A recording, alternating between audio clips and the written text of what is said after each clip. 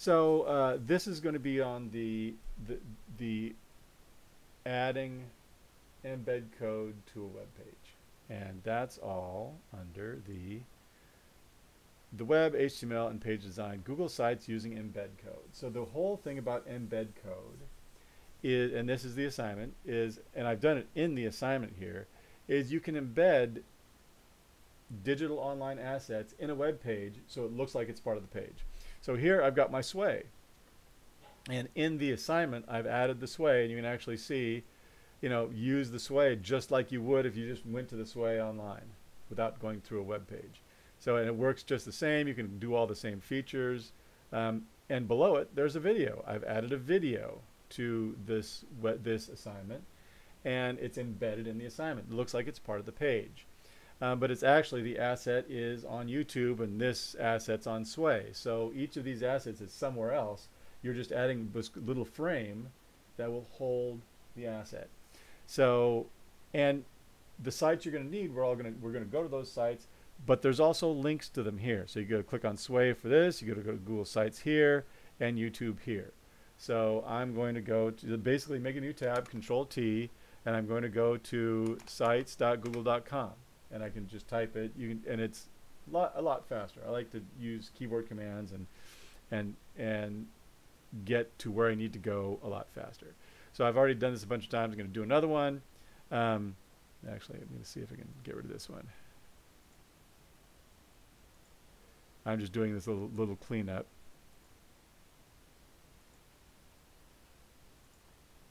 All right, so I'm going to start myself a site. If you probably have one already, but I'm just going to start fresh, and I'm going to call this YouTube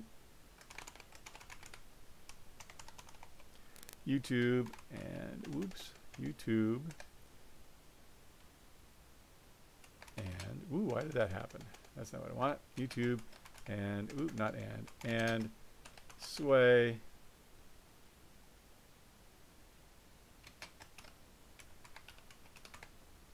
As it was embedded. And I'm going to make this a little fancier. YouTube and Sway embedded.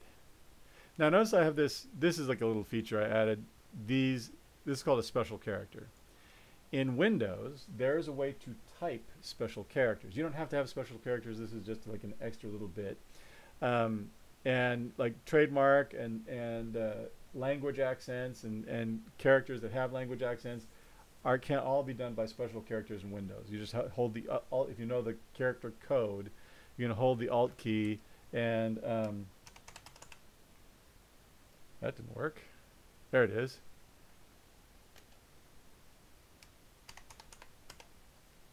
So you just type the special code and it shows up. Oh, it's this one. No, I already got that one. Trying to find, I have like registered mark and copyright mark. So that's just a little extra feature. And there's character maps on Mac and Linux too, where you can basically copy and paste the special characters. There's a Windows has a little extra feature where you can just type it. Anyway, so I've got my page here, and I want to add more pages. I want to have a separate page for my Sway and a separate page for my YouTube. So here's the main page. You can actually add a bunch of stuff. You can click on all this stuff and add it to your page. So you click down here and add like a placeholder divider, whatever you want to add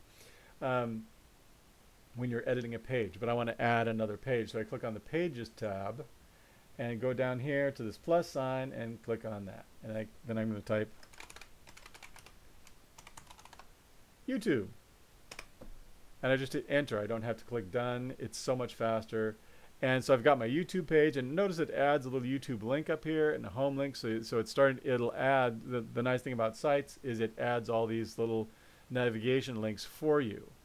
So you can, oh, enter site name. I've got to add a site name, so I'll make this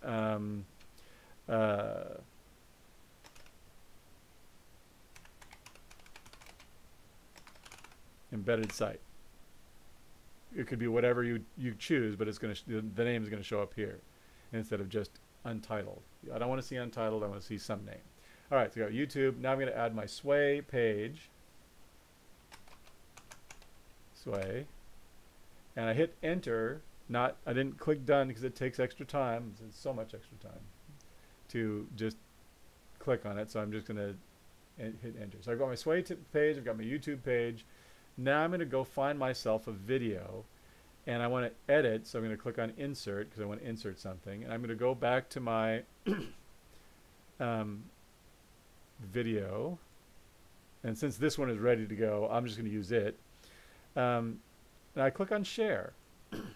Then there's embed. If you wanted to share Twitter or Facebook or whatever, you could click on all these, but I want the embed code, and it gives you the code right here. Now the cool thing is, let's say you have a video, you want it to start at like 5 minutes in.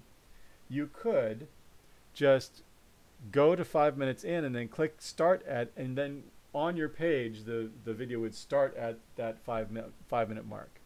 Show player controls, yes. And here's an interesting one. If you click on if you look at the information, it says when you turn on privacy enhanced mode, YouTube won't store information about visitors on your website unless they play the video. So what that's saying is if you embed a video without clicking that box, YouTube will track whoever shows up on that page and say, oh wow, Steve showed up on that page, and or Bruce showed up on that page, or Ivy showed up on that page. This is my cat's name. Anyway, the neighbor cat and my 2 cats. And if you click on that box, though, it won't track your users unless they actually watch the video. So that's kind of an interesting privacy. So we can click that or not. That's fine. So now I've clicked that. I'm going to copy the code. That copies this code. And you notice it starts up here with iframe, which is the tag for this, and ends with /iframe. That's the code that basically makes this the video embed. And everything in between the 2 iframes is the stuff that makes it work. The main one is source. If you had source and this, it would work. All this other stuff is like size and different features. So I'm going to just copy that. I'm going to go to my web page. Here's YouTube. I'm going to click in here and I'm going to click on embed, which opens up this is by URL. So if I paste right now, URL is invalid. So if I click embed code, because it's embed code, it works here. So then I click next. It gives me like a little preview, and I click insert. And there's my video. So my video looks a little small. I'm going to make this box a little bigger, but my video kind of stays small. So, and I can drag this over so it's centered, but my video still looks a little small. So that's why I'm going to change the size. And there's code in this video that makes it that size. So I click on this edit bar, little edit tool, and now it says width 560, height 315. So I want to make that a little bit bigger. So let's say I make it 800. So remember 560 and 315. Whoops, I don't want to enter. And then click next and save. And well, that's wider, but now it's starting to cut off the bottom and the proportion is wrong. So let's go back and put 560 in. So 800, let's go back to 560. And notice the difference, 560 to 315, and we're going to do some math, some simple math, some ratios. I'm going to open up my calculator, which is an app on most computers. So there's a calculator on Windows, there's a calculator on Mac, there's a calculator on Linux, calculator on your phone, wherever you want to use it. So the ratio of height to width of a high def video, HD video, is 1920 by 1080. So if you take 1920 and divide it by 1080, whoops, 1080, you get 1.7777. But we want to figure out what the smaller number is. So we want the ratio of width to heights, which is 1080 divided by 1920. You get 0.5625. So if I want to make my width 800, I'm going to make my height not 315, but 800 times 0.5625. So 0.5625 times 800 gives me 450. So now I'll make my height 450, which is the right ratio of height to width. And next, save. There we go. Now my video is the right size. I could go bigger, but I'm going to drag this blue box smaller, a little bit smaller. But I want to have navigation bars. Now I've got this kind of set up. It won't center inside that box, but I can center the box inside the web page. It's doing weird things. There we go. Now I want to go to my sway. So I'm going to go to Pages, click on Sway, and I think you could also click here. And we're going to do this same thing with my sway. So now I've got to go, the next thing I do is the link to the sways are in your Microsoft Office, online, you know, OneDrive, whatever, and it's share, no, I'm sorry, LAUSD dash my SharePoint, since I've already got it saved as a link. That's the link. I can type it in. You're going to click on it in the assignment. It's there. So here's my SharePoint, and it takes me to my OneDrive. So I have to go up to my app waffle and click on Sway.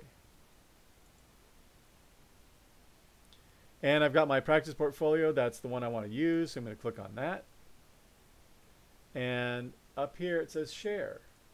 And you can share a Google Doc, you can share a Google Sheet, you can share Google Slides, you can share PowerPoints, you can share all kinds of stuff.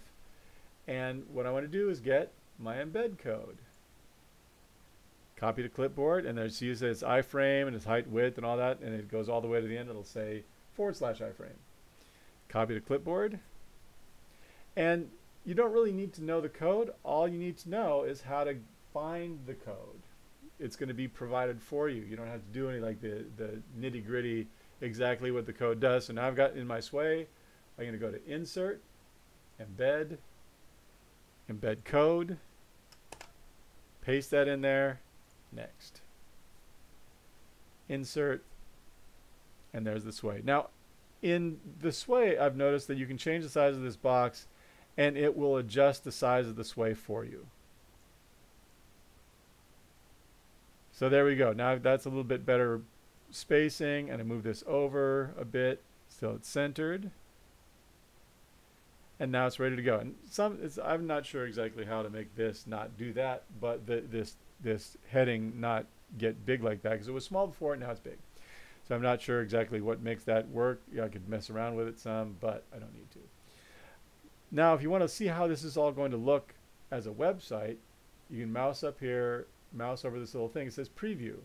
I click on that, and here's what it would look like. So I can click on embedded site, and here's my main page, here's my YouTube page, here's my sway page.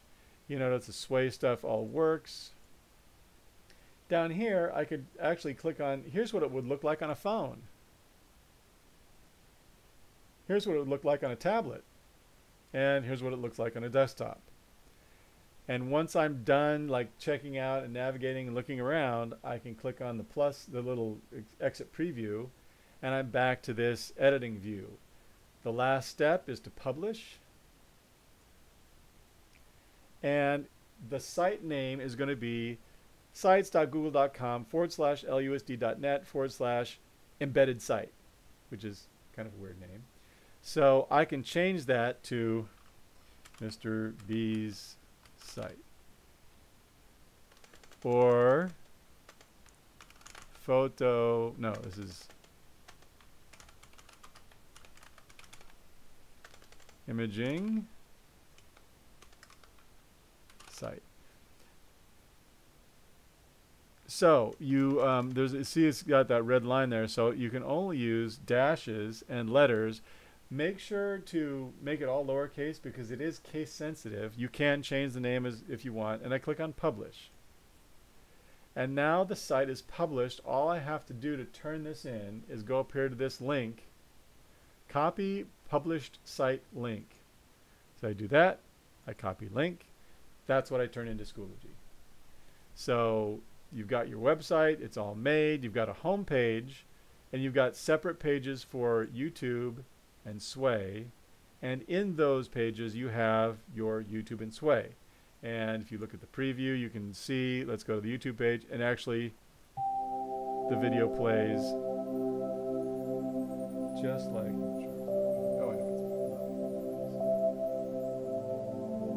the video plays just like it would in YouTube. All right. So that's it. And so that's it. Check it out.